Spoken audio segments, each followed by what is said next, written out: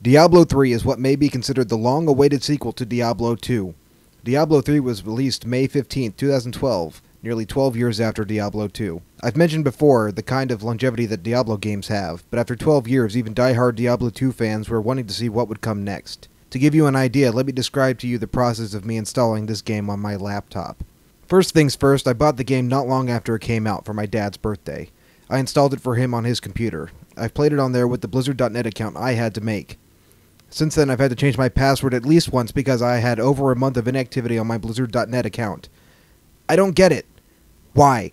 Why did I have to make a new password because of that? Is it a punishment for not playing often enough? Because guess what, Blizzard? There was a reason I didn't play for a month. There was a reason, Blizzard. So, moving on to today, the first thing I had to do once I put the disc in was install Blizzard.com. Fucking, alright, fine, whatever. It didn't really take that long, and it's like, that's just how games work nowadays. Nobody really gives that much of a shit anymore. Is that sad? That we don't care that we have to log into 5 different accounts just to play a game?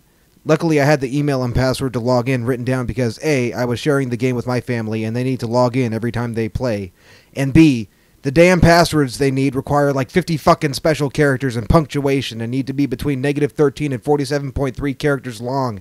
And even then the little password strength meter was just like, eh. So I log in and it takes me to Blizzard's program that lets me play 5 games exclusively.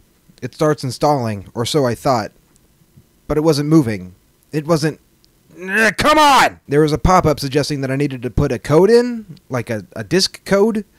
I didn't grab the case, and I don't even know if D3 had a code to put in. I wouldn't be surprised if it did, on top of having to install a million other programs and always being online and asking me fucking riddles. So I click it. It opens up an Internet Explorer, and it just has this dark screen telling me, "You need to update your secret question. Tell me your secrets. Then maybe I'll let you play." I do. It makes me log into Blizzard.org again, and then it starts installing. I don't know if it was necessary. I can't even tell. I don't know. I just want to play my game. An hour later, I was able to. The game hadn't finished installing, but it said I could play. That's neat, I guess, but I'm wondering what's in that last part that isn't required. Maybe all my secrets. Wait, it just seems to contain all my other characters. There was only one available initially, and it's not even one that I remember making.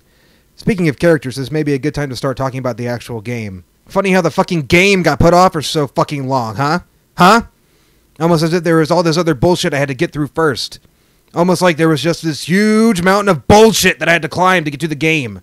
Imagine that. The first thing everybody complained about with Diablo 3 was the art style. It's soft and glowy and 3D, and not a whole lot like the gritty 2D textures from previous games. I would say that it doesn't matter so much. I said in the D2 video that I don't look much at the actual game when I'm playing Diablo anyway. I'm just keeping my eye on a couple certain spots. However, in D3 it seems like everything your character does causes an explosion! And it's hard to just disregard that. There's definitely a lot more going on the screen at any given time than there is in Diablo 2. With aforementioned explosions, and a huge variety of animations provided by using 3D models instead of sprites, as well as all the physical objects that you can now fuck around with, there's going to be something moving and catching your attention. Between this and the soft, blue environments, the game is visually very different from the other games, which makes you feel alone in a world full of scraped knees and tetanus. Diablo 1 had its limited class abilities as well as randomly dropped spells for character progression. Diablo 2 had skill trees that kind of locked you into a character concept that may or may not suck infernal ass. And in Diablo 3 you have your class skills, which you can apply modifiers to that are unlocked as you level up. This prevents getting stuck with a shitty build as in Diablo 2, as you can change them on the fly. But at least on the class I played the most, the Monk, a lot of the skills and modifiers seemed pretty useless. On top of that, some of them would give bonuses to things like crit chance and crit damage. So if you wanted to get the most out of those skills, you'd want to find items that also give bonuses to those effects. Meaning your character was still going to be going towards one specific direction, though there may be arguments for and against this. More on that later. Speaking of items... Fucking items! Holy shit! I'm really torn on the items in Diablo 3. On the one hand, there's more slots for items and armor than ever before. And there's a huge variety of types and qualities, as well as crafting and enchanting. Stolen from Torchlight? There's generally one item slot that has a unique item type for each class. Monks have their focuses, barbs have their belts, stuff like that. But non-class specific items still have their use, and that's because of the properties that magical items have. Each class gets a particular stat that dictates their damage output. So you're going to want items that give you boosts to that stat, as well as health and whatever else. So what ends up happening is you pick the items that give you the biggest stat boost, and your strength or your dex is going to be ridiculously high. And then you're going to have a million other modifiers with tiny, tiny percentages. You also want the socketed items, so you can put gems in that give you the same stat boost. Gems in this game, there's a smaller variety and there's no rune words, but there's still a lot more tiers to combine them to get higher stat boosts. Everything in the game pretty much is going to be about giving you that stat boost. So before, I said that you could kind of build towards something if you wanted to use a particular modifier, like crit chance. But you can easily change that up if you happen to find an item that gives you high bleeding damage, and then pick a modifier to a skill that utilizes bleeding damage. However, there is the item shop. Find a great item but you can't use it on any of your characters? Put it up for auction, and Diablo 3 will utilize its always online nature to let anybody see your item, search for it, what have you, and bid on it or buy it outright. And guess what? You can find some fucking ridiculous ass shit in the fucking auction house. You can easily find something that's way fucking OP for your character level. How do people find this shit? Does stronger shit get dropped when you play multiplayer? I know in Diablo 2 and probably 1, monsters definitely get stronger when there's multiple people. I don't know. It's cool though, I guess, and since your character's stashes are all linked, including gold, which automatically gets put into the overall stash bank party fund, if you play a while with any number of characters, you might be able to just buy shit for your build. But there's not really any dynamicism there, and you're not gonna fuck it up, I guess, so unless you spend all your money and then you change your mind. And I mean your money, not your character's money, because you can buy shit with real goddamn dollars. Who would do that? Does anybody actually spend money on that? Well, actually, I bet they do, since people spend money on phone games and shit. It's the same thing. In phone games, they all either make you wait for a ridiculous period of time, or you can pay $1 to keep going.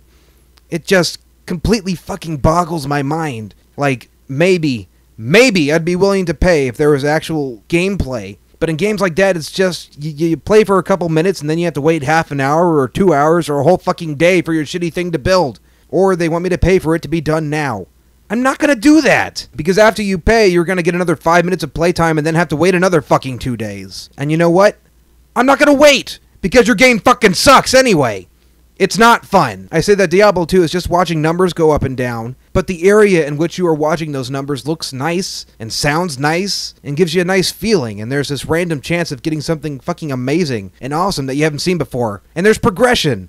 Fucking progression. You're going somewhere. In a phone game, it's a shitty quick cash grab that's ripping off another shitty quick cash grab, and the area in which I'm watching my numbers go up and down looks like uninspired pastel shit. And all I'm doing is watching the same countdown timer go down over and over and over again, except it gets longer each time. And Diablo 3 is dangerously close to that. It says, why wait for something good to drop when you can buy it now with real money? And your number watching area isn't quite the same really nice one that you had before. And you have to put even less effort into your clicking. It's just, I always play Diablo for myself. I'm not competing in ladders or testing builds. I'm just going in and having fun going through shitty evil dungeons and collecting neat swords. But mobile games, and Diablo 3, it doesn't feel like I'm playing for myself. It just feels like I'm getting closer and closer to the point where my patience has run out, dying over and over, or having to wait days at a time before I can play the fucking game. And it's an inevitability that I'll either throw the game away or cave in and give the developers more money. And they're banking on you doing the second one, because whenever you click, you get to see a sick explosion.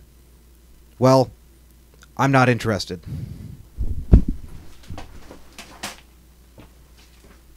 Fucking... Ugh.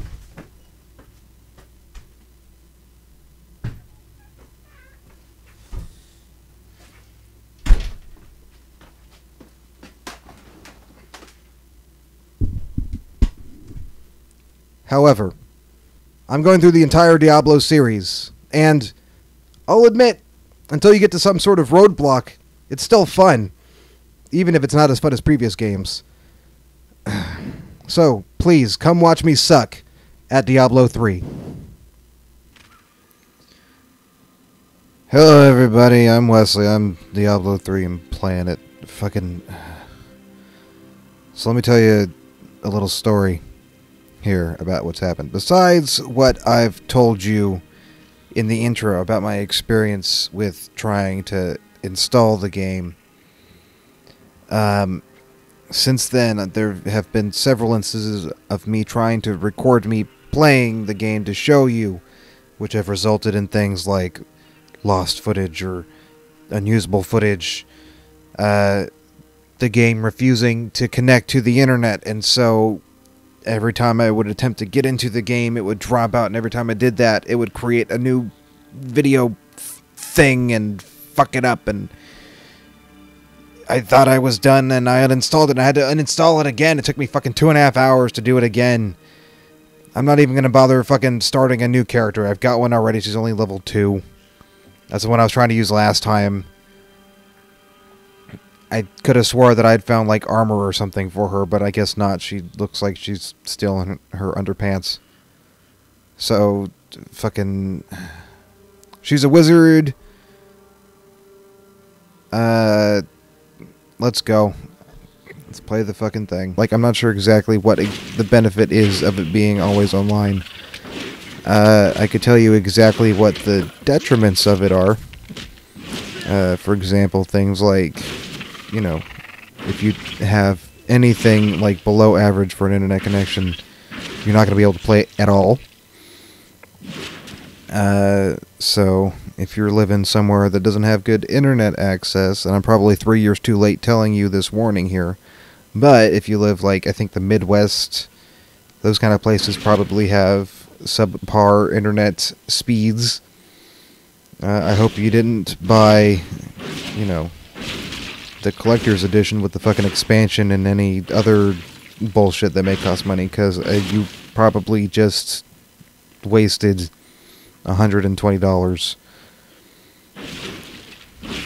Maybe 100, I don't know. I don't know how much exactly the expansion costs. I'm fairly certain that it's pretty close to a fucking full price game for what I'm pretty sure is less than a quarter of what is in the main game.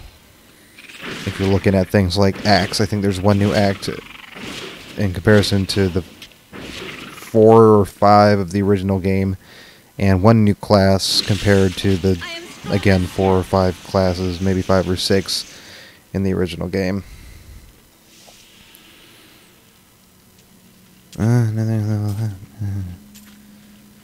Let's go in the fucking well. There are probably objective words and terms for it, but all I can put it into right now is just feelings. Like Diablo 2, it's the feeling of slowly trekking through a cave, and there's danger around every corner, and, you know, you could die at any moment. And in this right now, as I said, it feels like I'm going down to the fucking grocery store.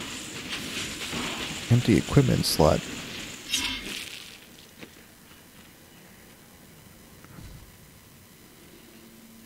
Do I want to use this crossbow? I guess I can. I was super confused about that when I first started playing this game, like, back around when it came out. Is that certain weapons didn't seem like they would do the things that I wanted with the kinds of attacks that I did. But what the weapon actually is, like, doesn't matter at all. Like, you're actually just using the skill. This is the only thing that you're doing. And the stuff from the weapon just applies modifiers. And I was confused about that.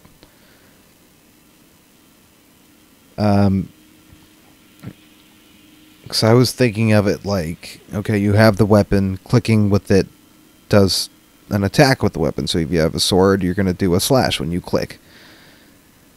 Something like that. And then right-click is, you know, your special skills that you get, that you pick and choose that do magic stuff. So if you left-click and it makes your sword swing, and you right-click, it makes, you know, a fireball fly out or some shit like that. And in this game, it's more like you left-click and Fireball A flies out, and then you right-click and then Fireball B flies out. And the weapons are treated more like armor, where it's just like passive pluses to this or that thing. And, I don't know. I guess it works. Wait, what is that? Is that a loot goblin? Look at all that shit he just dropped? Oh, it's all crafting stuff. I'll take it. Common dibbers. There's so many fucking cutscenes in this game. Also, is something else I just realized. Why is there so much talking to people? I'm bored with the game. So, yeah, there's fucking Diablo 3 for you. I hope you're not bored with it as much as I am. Hopefully you got something out of this. Thanks for watching. Have a good rest of the time period. See you next time. Bye-bye.